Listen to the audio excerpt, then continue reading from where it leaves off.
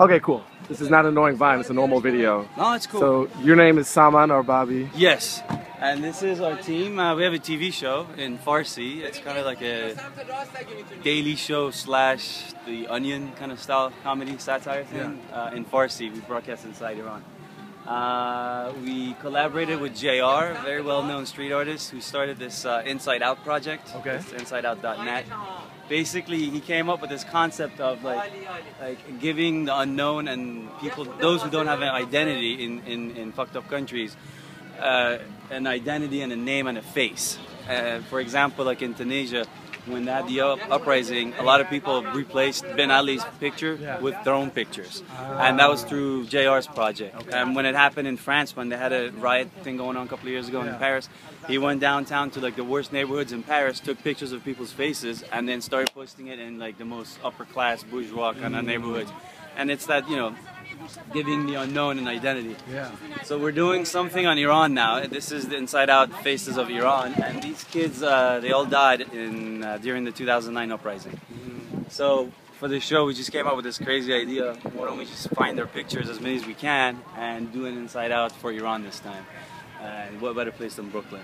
So we're gonna add another flavor to this, which it'll be a surprise for even JR. Usually he just posts these pictures with no polka dot backgrounds, but we're gonna add like a little color bar TV over it. Ah, all right. Yeah, so we started a long time ago, but we got that much more to go. Not all the way down, but up to this door. Okay. Yeah, so we're excited to get this thing done. And what is it called? Inside Out? InsideOut.net. Yeah. Anyone can participate. Basically, it's free. If you want to donate, it's cool. If you donate $20, you've also paid for someone in a poor country who can't afford it, like in Haiti, Sierra Leone, whatever. But you go to InsideOut.net, very easily you upload a picture of yours with your address, and then they print it and they send it to your house.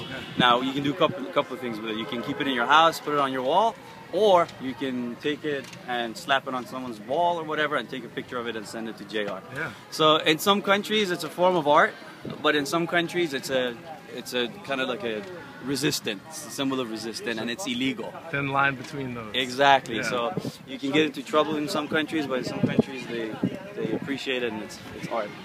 In Iran it's definitely not art. Where are we right now? We're in Bushwick, Brooklyn.